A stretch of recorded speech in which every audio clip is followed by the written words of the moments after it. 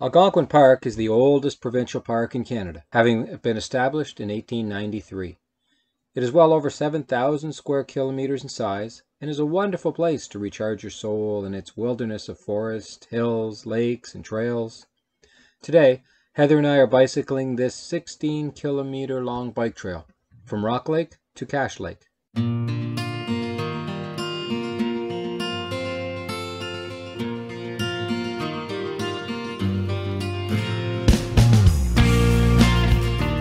It's mid-September and we're camping for a week at the Rock Lake campground.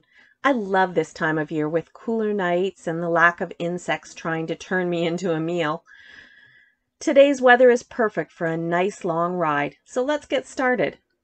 The trailhead is beside the registration office at the Rock Lake campground.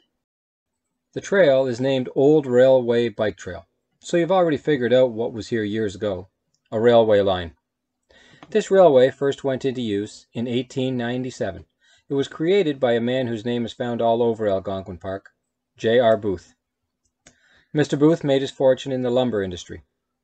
There was a time in the early 20th century when this railway was the busiest in all of Canada, carrying grain and lumber and passengers. Today's trail covers only 16 kilometers of that railway's long route.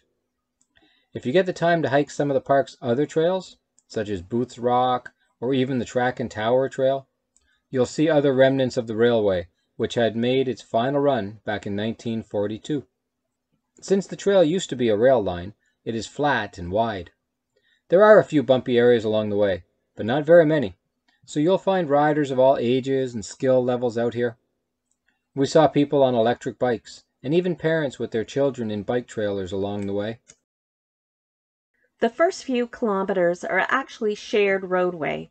I've never seen a car driving along here, but it does happen. There are some private cottages in this area that can be accessed by car. The road is gated off from public use, so only those few cottagers are able to drive here. You'll see a couple of their private driveways as you leave the Rock Lake trailhead.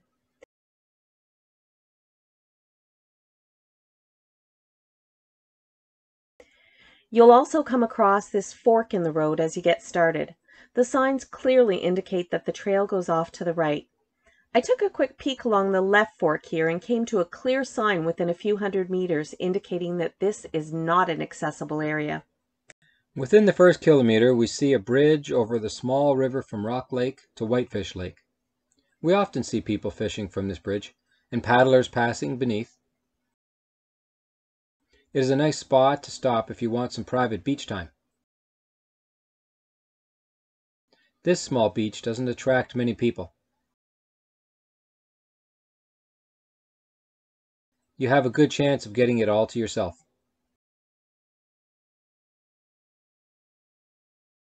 Right away, we come to the former site of the Whitefish Lake sawmill. Looking around today, it's hard to imagine that a factory and camp was here from 1957 to 1979. A few pieces of machinery have been left here as reminders of what it once was. It's hard to believe so much has changed in the last 50 years. Hello.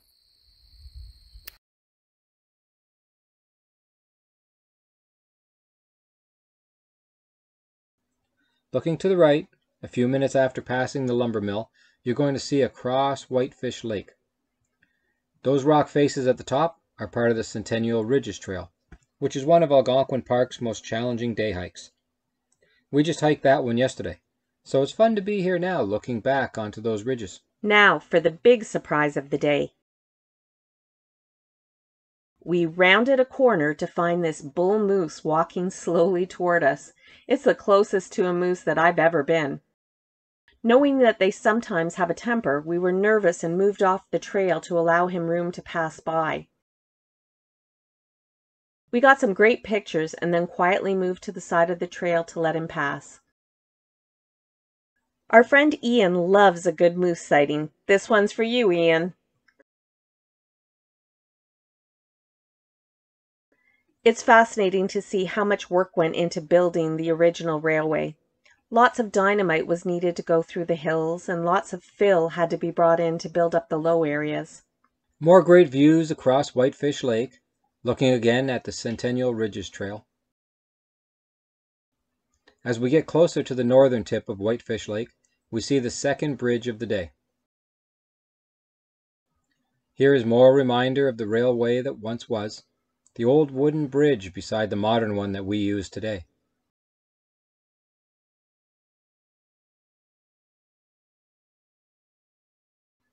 And finally, as we get ready to say goodbye to Whitefish Lake, we come to our third bridge at the lake's northernmost point.